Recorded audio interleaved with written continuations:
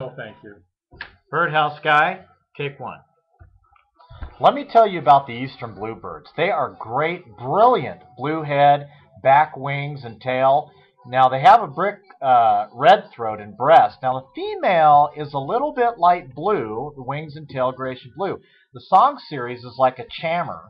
You can find these great bluebirds, eastern bluebirds, over in farmland, rural and suburban yards population. They like to hang out in nest grasses and pine needles placed in natural captivity or uh, birdhouse. They usually lay about 3 to 6 eggs. If you want to attract them, set up your suet feeders, berries, and or mealworms, and you too can enjoy eastern bluebirds in your neck of the woods.